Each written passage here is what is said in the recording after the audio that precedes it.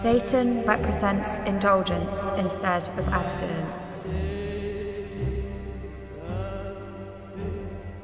Satan represents vital existence instead of spiritual pipe dreams. Satan represents undefiled wisdom instead of hypocritical self-deceit. Satan represents kindness to those who deserve it instead of love wasted on ingrates.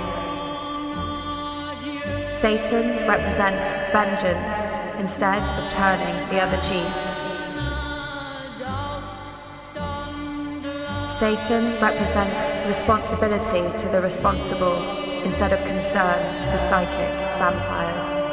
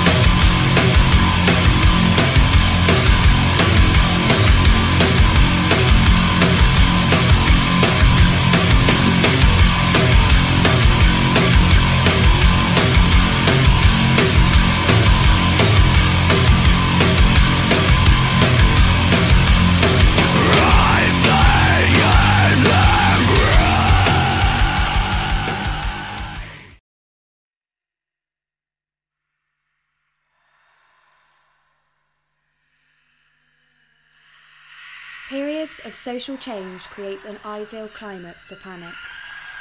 The occurrence of moral panics parallel historical moments where established cultural norms are under threat. Moral panics about evil Satanists engaged in devil worship appear historically, tracking alongside significant changes to society.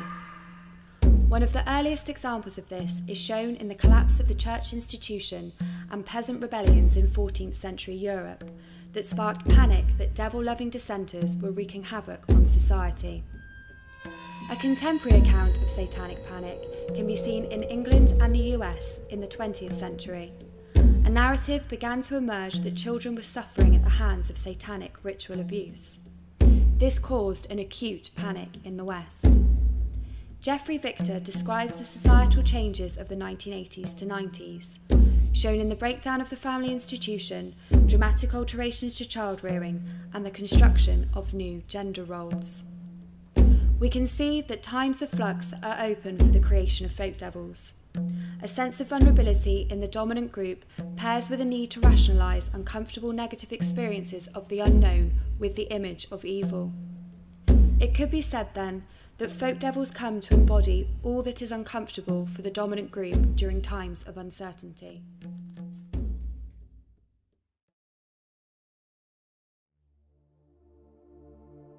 Interpreting Stan Cohen's original conceptualisation of folk devils and moral panics as simply an act of scapegoating may be a misunderstanding. However, deviations from the original theory highlight the difficulties in measuring the point when a folk devil is conceived. The grasp of understanding moral panic phenomena also becomes loosened in the current social world of complex media interactions and dynamic relationships between the public and the press. The socio-political surroundings of both 14th century and 20th century panics suggest that social groups have a tendency to blame others, making accusations of evil that are ironically cathartic for the accuser during times of instability. Of particular note when understanding satanic panics is that the image of Lucifer is inextricably linked with Western dualistic understandings of evil. Depictions of evil are found in all cultures, but it is the early Protestant creation of Satan as the antithesis of goodness that remains in the modern West. Arguably, the symbolism of Satan as the image of evil continually resonates and fuels a fire of confusion regarding what the practice of contemporary Satanism entails. The established Church of Satan was founded by Anton LaVey in 1966. LaVey's philosophy was one of individualism and personal freedom. Vital to his philosophy is atheism. Satanists do not believe that Satan exists. For the established Satanic movement, the devil is symbolic as an externalization of human qualities. For LaVey, the Church of Satan is fundamentally based on the rejection and opposition of traditional Christian beliefs. Therefore, LaVey opposes the Christian symbol of Satan. Satanism can be seen as rebellious and confrontational to traditional and fundamentalist Christianity. For Satanists, the image of Lucifer is redefined away from Christian terms. Instead, Satan takes on new meaning and coincides with an increasingly secular society.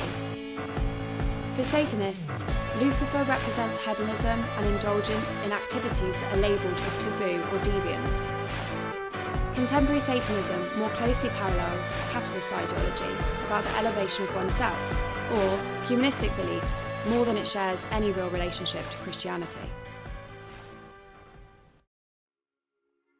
Modern Satanists vehemently deny both the belief in a literal Satan and in the accusations of child abuse. LaVey left a legacy of resistance to these accusations, and Fontaine shows the continuation of this in the promotional material of the Church of Satan.